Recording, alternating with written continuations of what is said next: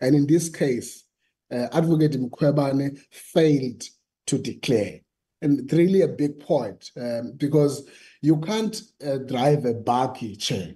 And I'm going to use that analogy, that this committee, it was a bakkie, and then we stopped in a particular bus stop. We picked up all of these candidates that we shortlisted.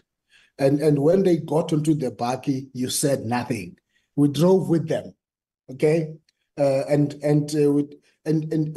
talk with them, and in the process of the start of the interview, you said you were going to declare. When you needed to declare at the bus stop, when we got these people onto the bakkie. So Advocate Mkhwebane must just help us and be honest, and I think the committee we must take a decision on this, because it's clear it might not go anywhere. It's clear that she failed to declare, and for me, that's the starting point and the end of it.